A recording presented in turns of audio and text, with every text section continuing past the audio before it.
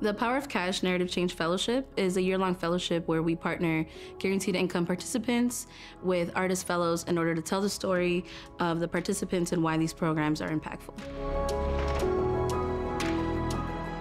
We believe that guaranteed income is an efficient, empowering way to give money to people who need it the most, and then it also not only benefits them and their family, but also the communities that they live in. Art is necessary to the movement of social and policy change because people don't like to listen to each other all the time.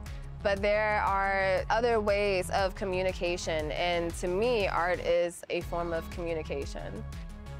Art is a way to bring people in a space to question those narratives without feeling so attacked or attached. So it's a really fertile space to have the important types of conversations to create narrative change.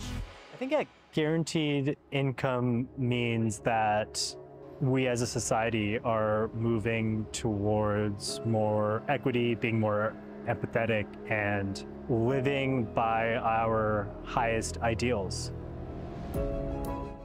Guaranteed income means to me giving people the opportunity to start at a base level financially so that they can then progress through the world and accomplish the goals that they have either in their personal lives or their professional lives without having to worry about occupying their basic necessities or not being able to take care of their basic necessities.